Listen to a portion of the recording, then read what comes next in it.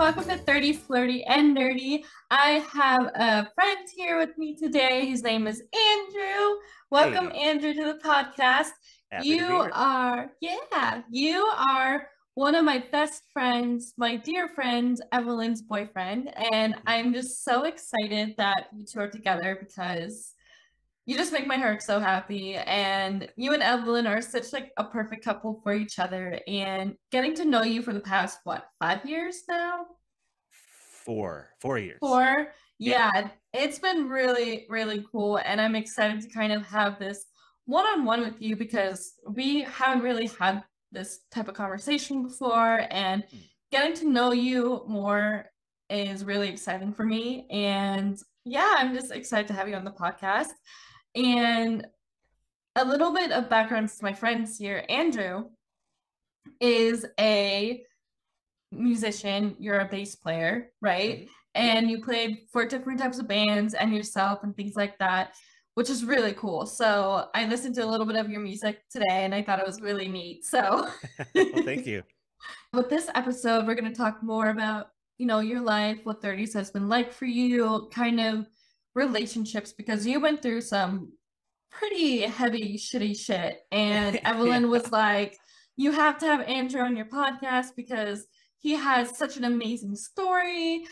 You overcame so much, and I can't wait to get started. But before we do, I just have to read off a quick review because we had another review on the podcast, which I am so thankful of. And if people put in like reviews, I'll read them on episodes because I just like shouting you guys out for shouting me out. So, you okay with that, Andrew? Yeah, go ahead. Alrighty. So, this has a 5-star rating. It's called Hooked on This, which is the subtitle. So, thank you for that. That's amazing. The person I don't know, but the title of their name is ETKRWIT. And so they said, first off, I wanted to listen to my childhood friend Lindsay give the details behind her exploration into her dream of dreams. But once I heard her story, I had to listen to others. Keep it up with a 5-star rating. And just thank you so much. Like that, you were the first person to put a review. And when I saw that, my heart was just so happy. So thank you so much for the review. It was amazing. Andrew, we're getting into you. And you are now what, like 33 years old? Is that right? I turned 34 in July. Oh my gosh, like this is how much I know about you. Not a lot. But I'm excited to get to know you more. Yeah, So we'll you change that by turned, the end. yeah, so you're 34. Hmm. And you met Evelyn 4 years ago, so right when you turned 30. Yeah, yeah. And Yeah. that whole year was such a huge turning point in my life. I don't know if you want to just like launch into that whole thing right away, but like Yeah, let's go 'cause for it. Like that's what I want to know. so in 2017, I was living in San Diego with my then wife, and we'd been there for a couple years. I was working full time, and she was getting through her master's program. And she graduated that spring, and then she'd actually gotten this really awesome opportunity to teach at her school's satellite facility in Georgia, the country in the Middle East, not like the state. So it was like, wow, this is amazing. Like we're gonna travel to the Middle East and like spend some time in this crazy country, and like I'm gonna get to kind of relax for a little bit because like I was the breadwinner for a while, and then she was gonna take care of the money for a bit. So it was like, oh cool, I gotta just like kick my feet up for a little bit and work on some like creative projects for a little while. This is going to be great. And so I quit my job. We moved out of our apartment and threw just like everything into storage and just like really downsized everything to just like a suitcase. And that's what I was going to live out of for the foreseeable future. And so that summer we were kind of just spending some time with family and just kind of like seeing everybody before we left. And we were there in Colorado at one of her family's family reunions. And she comes to me one morning and she says, "Hey, this isn't working anymore. I don't want to be married anymore. Like this is it." And it's just like, what? Like I had no idea. We were just about to like start this whole new chapter. I was homeless, I was jobless, like I didn't know what to do. And so like I just took her car, because like I didn't have a car at that point, so I just like took her car, and I was like, all right, I guess I'm gone. And so I drove like 13 hours that day to get to like my parents' place in Idaho, because like I didn't know where else to go. And that was the longest, most awful drive of my entire life. You're just there 13 hours on freeways, just with nothing but your thoughts, just trying to think like, where did I go wrong? What the hell am I gonna do? And like, just my whole world crumbled. 2017 was the worst year of my life. So after that day, about a week later, she flew out of the country, and it made it really, really hard to even like communicate with things, because she was literally on the other side of the planet. So even like getting like a phone call or anything in to just try and like talk through things and figure stuff out was just impossible. I was just like completely devastated by the whole thing. Like I don't have anywhere to go. I'm just like I'm turning 30 in the next little bit. This is how I'm going to start my 30s, right? With just nothing. I have nothing. I have no money in the bank, because we were living in California and it was super expensive trying to get through school. I no longer have a job. I didn't even have all my stuff, because it's still at a storage unit in California. Like, what the like 30 sucks. This is going to be the worst thing ever. Like, how do you recover from this? This is awful. So I was able to get a job. It took me like 6 months from the time that I like actually interviewed and then started. So the following like February, I think I'd moved down to Draper, and I just found the cheapest, dumpiest little like studio apartment that I could find. Use my last little bit of money to just like put the deposit down, and said like, all right, well, I hope this job like brings me enough money that I can pay the rent next month, and we'll see how that goes. And I just kind of had to like build back up in a town where I knew nobody and had nothing to my name. It was like I was literally sleeping on the floor in this apartment. I didn't even have a bed, because I just had like a suitcase with some clothes in it, and that's all I had for a while. But then, that 2018 ended up just being the like biggest upswing in my entire life. Like, that's the year that I turned 30. And even though that I started that year with nothing at all, like, that's the year that I met Evelyn. We met on Bumble, of all places. So dating apps are awful. They don't work for hardly anyone, but miraculously they worked for I met some really great friends that I'm playing in a band with now. That job ended up being like the most money I'd ever made in my entire life. And so I just went from like, living at the edge the entire time to like actually having enough money. I moved out of that crappy apartment, got into a better place. And just like 2018, like my 30th year on earth, ended up being just like the best year of my life, even though I started it with absolutely nothing. Like, it was just like the Remember the Titans comeback story that you kind of dream about. That is wild though. Like you literally went from nothing. You were homeless. You were fresh out of a new marriage. You were divorced. Like your Mhm. life literally flipped it upside down, and you're like, what the fuck? And you persevered. You kept going. You did what you had to do. And the thing that's really amazing to me is that you said 30 was the best year of your life because that's where things flipped around for you. Mhm. What did you do to have that transformation so quickly? Was it a change of mindset? Was it like you just got to do what you had to do? Like what made you realize, okay, I'm going to make this the best year yet? Like what was that initial spark that you had? Well, I think the turning point, because that time between, you know, being told at that family reunion that like, hey, this marriage is done, it's over, I don't want to do this anymore. Like, those couple of months between that and then when I officially like signed the papers, like that was just a period of just me moping and feeling sorry for myself and just not being sure what to do. Like, I literally did nothing for those couple of months. I was just so like I was just sleeping a lot to just try and like not live life, and like just kind of drowning myself in just distractions, just useless fluff that wasn't doing anything. But then when I finally like signed the papers that my ex sent me, and just like, all right, this is done, it's over. It was that was such a like a defining moment. Like, I can almost remember the day that I like actually put pen to paper, and it was like, okay, it's done.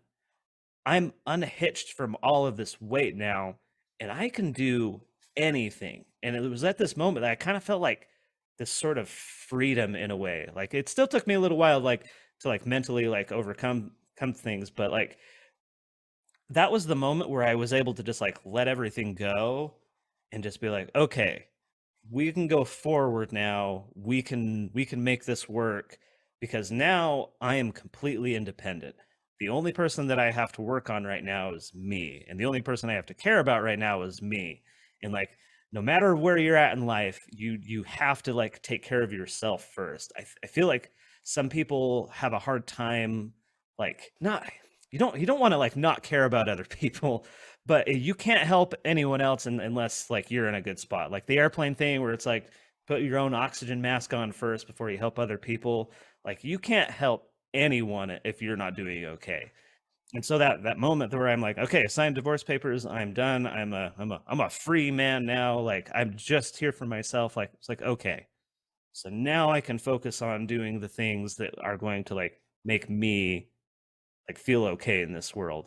And so I remember that first summer, like I really tried hard to like put myself out there and like do all the things that I felt like I had been neglecting a lot. So I ended up doing a lot of hiking. I went hiking every weekend. Like I made a point of that. And because Utah is just so full of incredible outdoor spots, I was just doing a new hike every single weekend.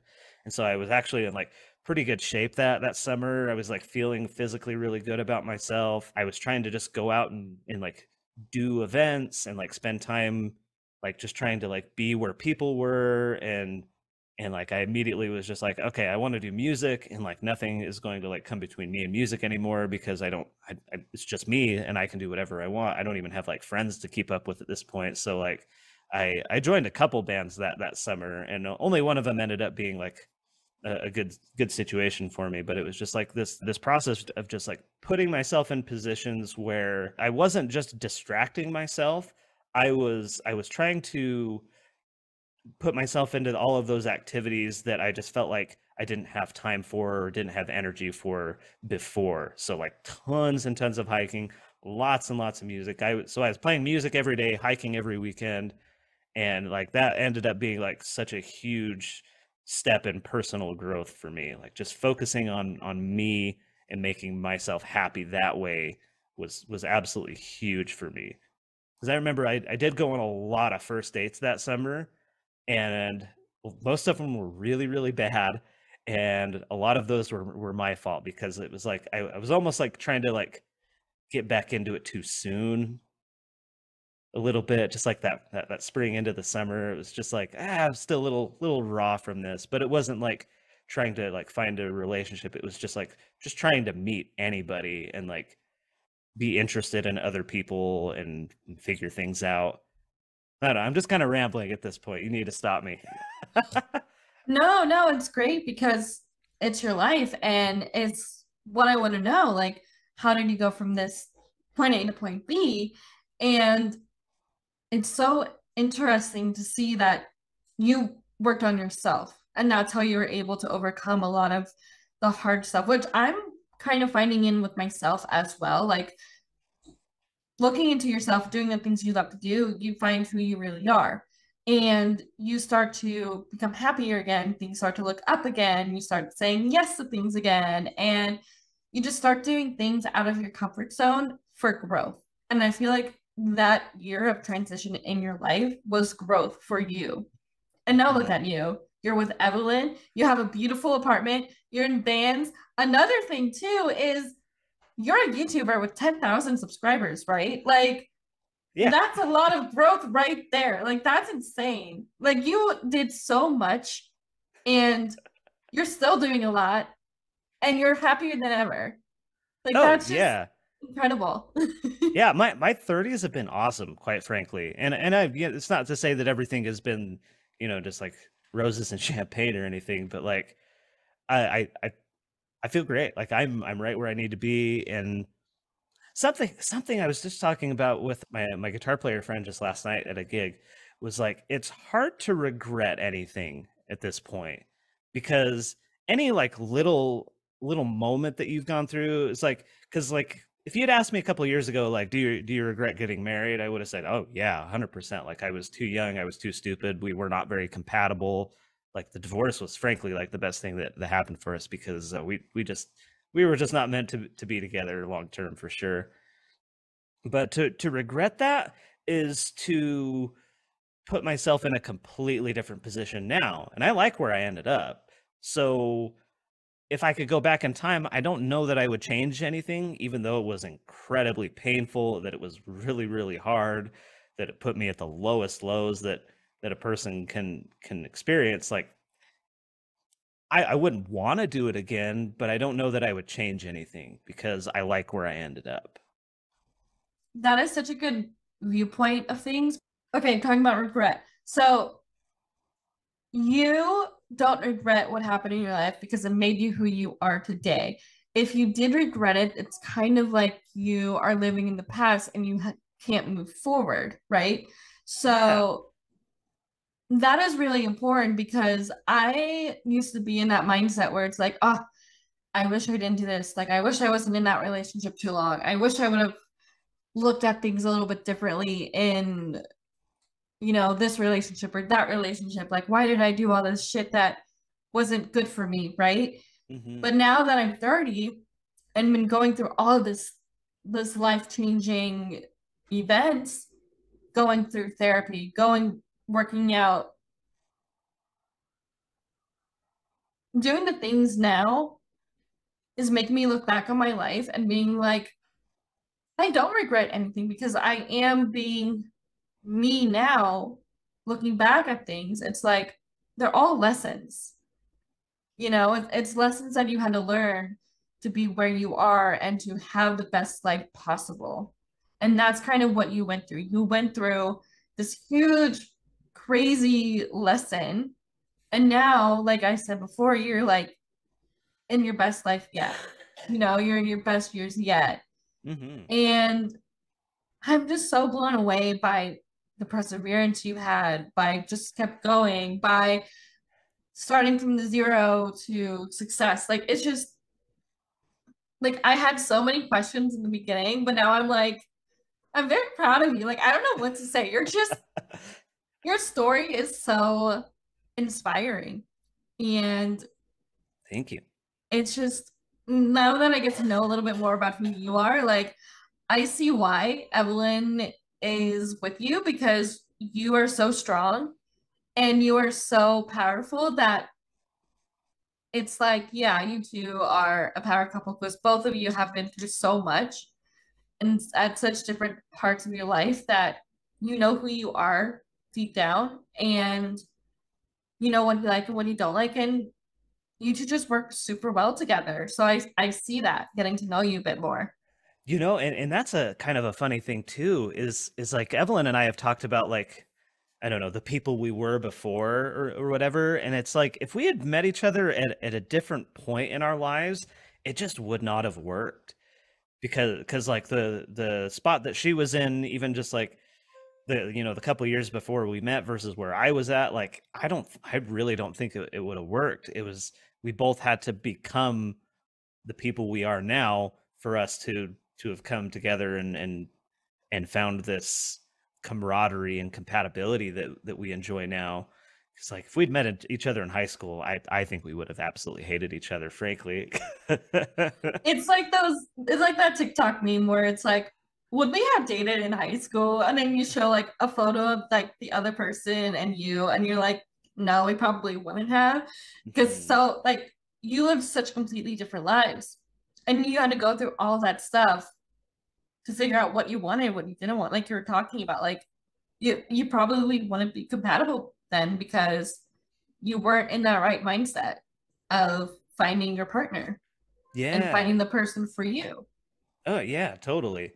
And I think that compatibility, like, if you're the sort of person who's like trying to do the dating thing right now, and you go on dates and you find that, like, we're just not right for each other. It's like, maybe it's not necessarily like a personality thing. Maybe it is just a timing thing. Like, I think Yeah. that's just another wrinkle in the whole dating game, is that you just have to get incredibly lucky sometimes. And you guys did. We did. Very, very Yeah. fortunate. Yeah, and you have a dog and a beautiful place, and it just makes me so happy seeing Evelyn super happy and you like it's just I'm so like blown away by the fact that you were married, you had everything, you thought you're gonna move, and then you end up homeless. Like that's just wild to see you go from like nothing to look at you now. Like it's just I'm trying to think of questions and things to ask you, but again, I'm just so blown away by who you are. Like you're so cool. Stop it. For real But I though, mean, like you're always becoming, right? Like yeah. this is not a final destination. That doesn't exist until you're dead, I think. Like, and I kind of feel like maybe just as and maybe it's just like a health thing. Like 30 kind of used to be like the spot in your life where you kind of started to wind down a bit, right? Like people were always like afraid of their 30s. What was that? Like it's the movie that your podcast title is based on, the Jennifer Garner movie, A 13 going on 30. 13 going on 30. Because like Yeah. for a lot of people when you're young, 30 seems just like that's the end, right? Like that's the point Yeah. where you should have things figured out. That's where you have your like family established. That's where you've bought a house, like all of this stuff. Like you're supposed to have your life figured out at that point. And the truth and the secret here is that absolutely no one has any idea what they're doing. It doesn't matter how old or young they are. Everybody is just faking the shit out of everything. Every single Yeah. day is just improvising your life. There is no order. There is so much chaos that happens, and you just have to be in a position to deal with the random bullshit that comes your way. And the more that you can just be like, okay, this is just the reality. How do I deal with it? The better off you'll be. Because if you get bogged down into like, oh, why is this happening to me? I don't deserve this. This is too hard. Then you certainly will fail. But if you just have like, you just gotta. That's the best way out is through. I guess is the Yeah. short answer there. So, kind of going on that theme of going through, where do you see yourself in the next 5 years? Like, where do you see yourself with like your life and your career and things like that? Like, what do you feel like that next 5 years is going to be like for you? I have no idea. I feel like I've gotten the question in like job interviews, and I I'm just always know. I'm like, I don't know. I hope I'm happy then, I This guess. is Like different though. This isn't a job interview. This is your life. I honestly don't plan that far ahead. Like especially lately, like this summer has been just absolutely nuts for me. Just it's just been stupid busy. Like I work kind of long hours at my job right now, and then like a lot of the weddings that got postponed by COVID have been happening this year, and so my band is like busier than ever. I think I've played like 8 or 9 weddings in the last 6 weeks. Like it's just been nuts. I'm like not even home that often. I'm like hoping like today is like the dust settling and like the rest of the year goes like a lot chiller, but it has been a crazy year. And so the whole year I've not been thinking more than like a week ahead, because I just can't afford to get like too caught up in the future or anything. But like I hope at some point I can buy a house. That's the dream that is quickly going away for a lot of us millennials. Like yeah, the economics of everything are really, really tough right now. And even though like I have, the grown up job and everything, it just always seems just out of reach. And so maybe that's kind of a big part of what's like discouraging for me, like thinking too far ahead. Cause like I just don't know what opportunities will exist for me. And I don't know what challenges will be there. And so it's like trying to see yourself 5 years from now is more like wishful thinking, and I like to try and just stay grounded and like, okay, what can I do right now to just make like the next week work, right? And I know that is like really short-sighted right now just because I've been so behind on everything. Oh my god, you mentioned the YouTube channel. I'm so behind on everything. Oh my god, I have Yeah. like 6 different like products that I've got to make videos for, and I've not done anything with them just because I haven't had time. So yeah, I can't get too caught up in the future because I got to worry about now. That's good though. And the future will come. If you live in the, what's that saying? If you live in the present, the future is like already there or something like that. Isn't that a saying? I don't know. It probably is. I don't know, but sorry, just got a notification that go away. But no, I agree with you. Like it's kind of hard to see into the future, like where you want to be. It's kind of fun to think about it, but at the same time, it's a little overwhelming. And especially with all the stuff like you said you have going on right now that you have to focus on to get things done. And yeah, so I totally get that. So then my next question for you, and I guess my last question too, because like you just said so many amazing things that just mind blown. My last question for you is, what advice would you give yourself about being 30 that you wish you had? I would say don't stop being cool. I feel like a lot of people get caught up in like the number that they are, or like the way that other people are at 30 or whatever. And the thing is you don't have to get boring as you get old. And if there's stuff that you feel like you should have done when you were younger, you can usually just do that stuff when you're older too, right?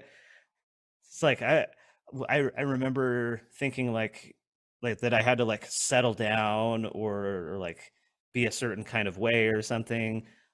But like, no, I can do whatever I want. I can go pierce my ears and grow my hair out and be in a band, and it doesn't matter how old I am. Like if I think I'm cool, then like that's all that really matters. Like you don't have to be anything. You can be anything you choose, and it doesn't matter how old or young you are when you make those decisions. And you can always change it. You don't have to stay the same at all. Like if you start to not like what you're doing, do something else. You can reinvent yourself at any point along the way.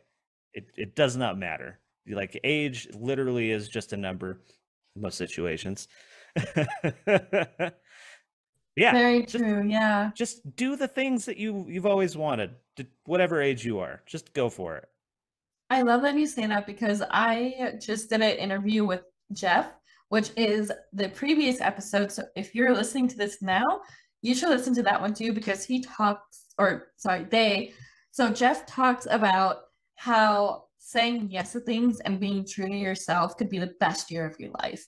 And what you said right there just kind of paralleled with what they said, because it's like, they're right and you're right, that being able to say yes to things and being able to be true to yourself and be cool to like what you like and what you want to do, you'll find that you can have all of the things you want and desire as long as you like yourself and have fun and stay cool.